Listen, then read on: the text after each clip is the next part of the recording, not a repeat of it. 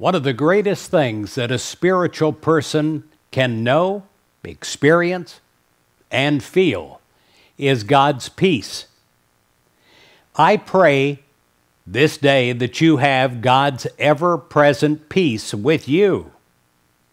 In 2 Timothy 1, verse 7, the Bible says, God did not give us a spirit of being timid, but a spirit of power and love and self-control.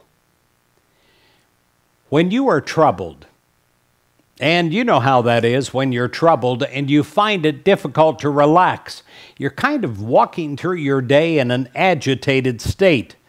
Well, know in the moment of walking through your day that you can turn to God. And even in those times when it seems like you can't pray, know that there is a way, and you simply become still and you let the silence pray with you. How good it is to become absolutely quiet in the moment of agitation, of unpeace, and find that peace again. And let your body and your mind rest in the loving presence of God again. You close your eyes and you bask in God's light of love and healing.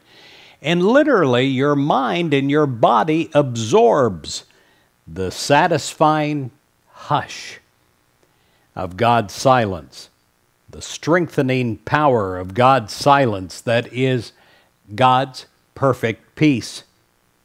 And as that great peace flows through you, you become calm and serene, filled with power again.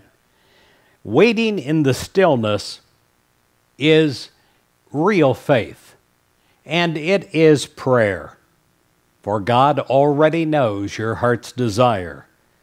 God is ever healing you, and God is leading you on the path of light. God's promises to be always with you, it is true. Thank you, God, today. Thank you, God, for your ever-present peace that stills all anxiety.